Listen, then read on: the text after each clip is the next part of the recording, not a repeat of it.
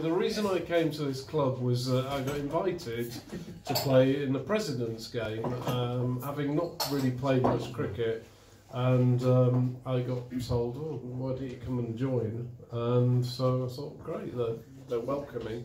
And the club is very welcoming, and that's why 25 years of playing and more, as I say, I think 87 President's game I played, 88 I played full time, so that's a long time, right?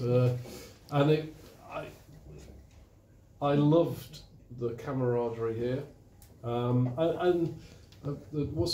I love is here today we've got people. The reason I play cricket at all is actually predates Taplow. Is some of these gentlemen here play for a club I started playing for just because I was invited by my accountant, and I turned up without any spikes and hurled the ball down, and they went, okay, can you come back next week please?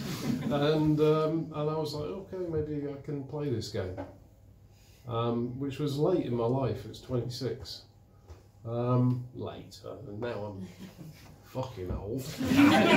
26 seems like a lifetime ago.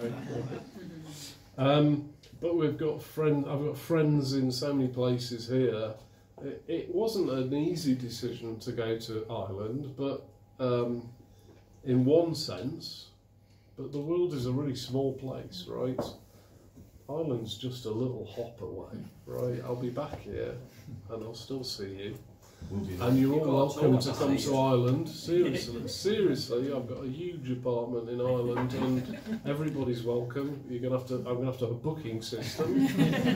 But I've got friends from the Old Beans, which was the first cricket club I really played for.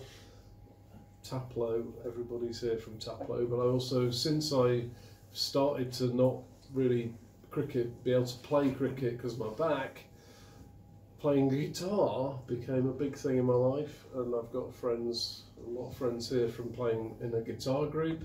I've got friends from a company I ran, and I love the camaraderie of a club like this, and whether it's a guitar group, a cricket club, or whatever.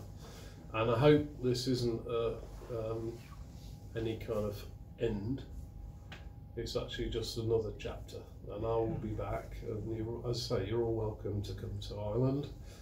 And I'm really, really happy you turned up here tonight, because that's the most important thing for me. Through the COVID last 2 years, I've really missed this kind of thing. And I know a lot of you are also in the same mindset, and so hopefully we're maybe through some of that, and I can't wait for more events like this. Anyway, I really appreciate you coming, and I want to see you in the future. Cody is a legend.